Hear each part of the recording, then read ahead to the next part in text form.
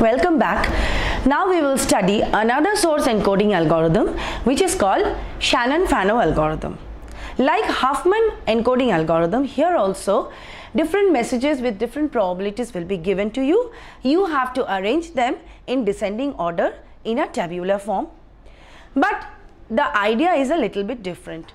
Here, after you arrange them in descending form, you have to make an upper part and lower part. That means you have to add the probabilities simultaneously in such a manner so that we have two different parts, upper part and lower part, having almost equal sum. Then this algorithm must ensure that the upper and the lower part of the segment have nearly the same sum of frequencies or probabilities. Now this procedure should be repeated until only a single symbol is left. Now we start encoding the Shanon-Fano algorithm. You see here, this is a little bit different from Huffman coding. In Huffman coding, we started encoding from S4 stage.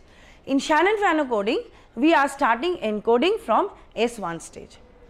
Now this is the upper part consisting of 0.3 and 0.25. So we encode them with 0. Both are 0, 0. And this is a lower part. So we encode them as 1. All are 1.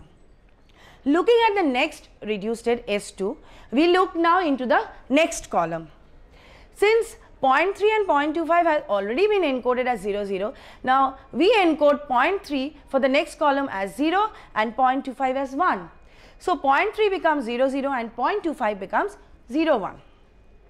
Looking at the lower part, we see that 0.15 and 0.12, they have already been encoded as 1, 1. So we put them as 0, 0. In the next column, we put it as 0, 0 because it is in the upper part with respect to this one, and we put it as 1, 1 in the next column because it is in the lower half. Next, we go to the third reduced state where this 0.15 and 0.2, they are again segregated. So already 0.10, it has been encoded as 1, 0. So we put again another 0 in the third column, and for 0.12 we put 1 in the third column.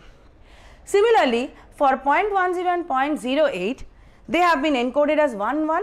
So for the third column, 0.10 we will have 0 over here, and 0.08 we will have 1 in the third column.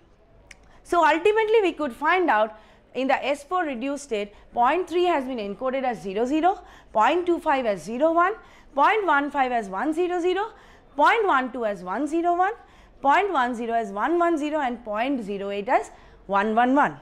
So rightfully it has all fulfilled the requirements of source encoding algorithm, which states that the messages having higher probability should be encoded with lower number of bits, because here 0.3 and 0.25 have higher probability, they are encoded with 2 number of bits, and 0.15, 12, 10 and 08, they have lower probabilities and they have been encoded with 3 number of bits.